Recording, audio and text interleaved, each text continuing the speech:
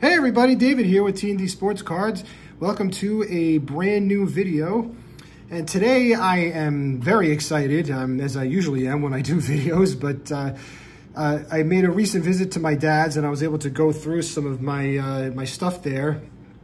And I found a bunch more unopened boxes and kind of like a box that was mixed with all kinds of old unopened packs. And a couple of them, as you can see here, were from 1972, and these are OPC. I have several of these actually, along with more from the 70s that I found as well. So I'm very excited about what we could be doing in the future here.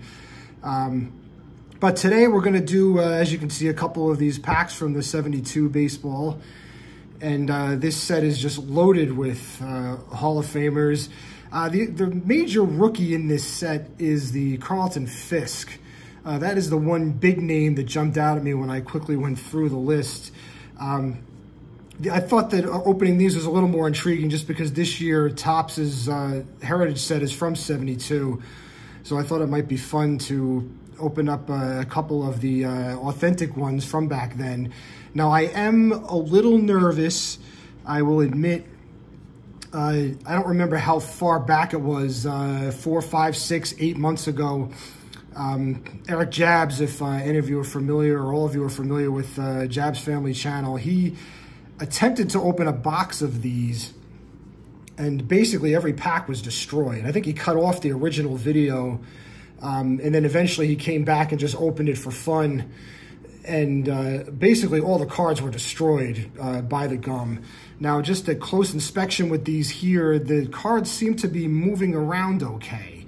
So that made me feel a little encouraged. But the gum on the top seems to not be moving. So the top card might not be in the best of shape. But I guess the only way we're really going to find that out is if literally by opening these. So with that, let's get into these and keep our fingers crossed and hope we not only find some good cards, but that they'll be in really, really nice shape.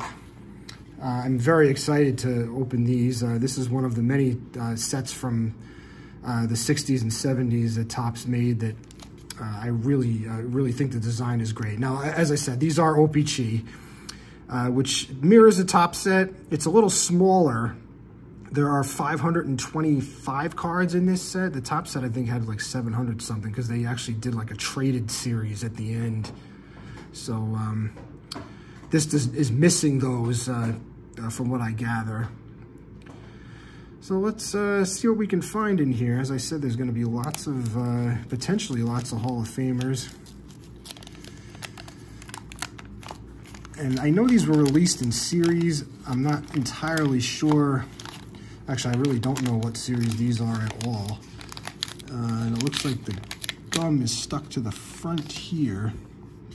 Gum came out of the pack very cleanly. This gum does not look too inviting here, but it actually is. Oh, on this side it's popping off. You know, I'm not going to try to tear it off. This is Ken Forsch.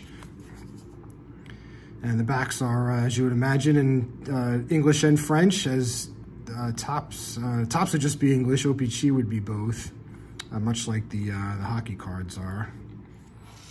All right, so we did not get a, too big of a card there that has the gum stuck to it.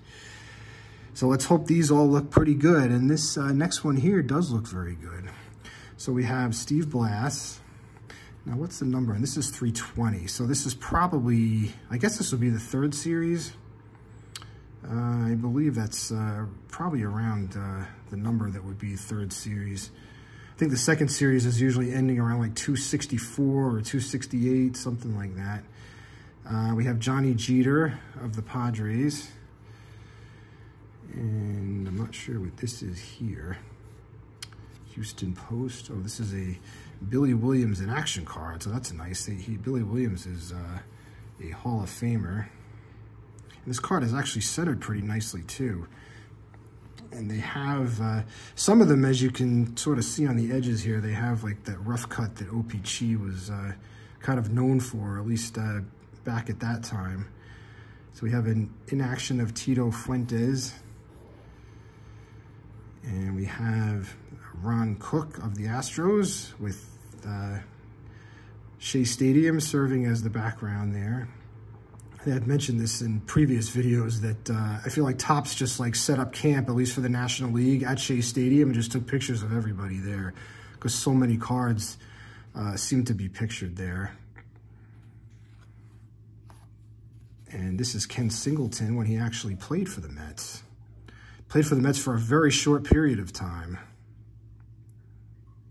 That is a nice card there. And the backs really have really no matchup, no coordination with the actual player on the front. And we have our first a regular Hall of Fame card in Mr. Fergie Jenkins. And these cards are in really nice shape. This one's centered pretty well. It's a little off left to right, but yeah, these are super nice. And Bill Rigney, who was a manager for, as you can see on the back here, it's quite a long time he managed in the major leagues.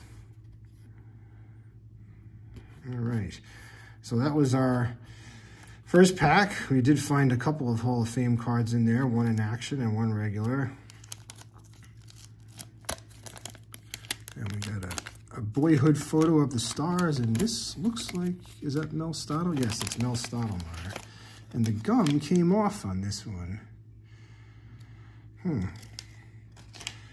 But look at the back of that card. That is not so good. I hope it didn't bleed through all the rest of them. Well, I'm not going to try to speculate at the moment. Okay, so we have, as I mentioned, Mel Stottlemyre. Boyhood photo of the Stars.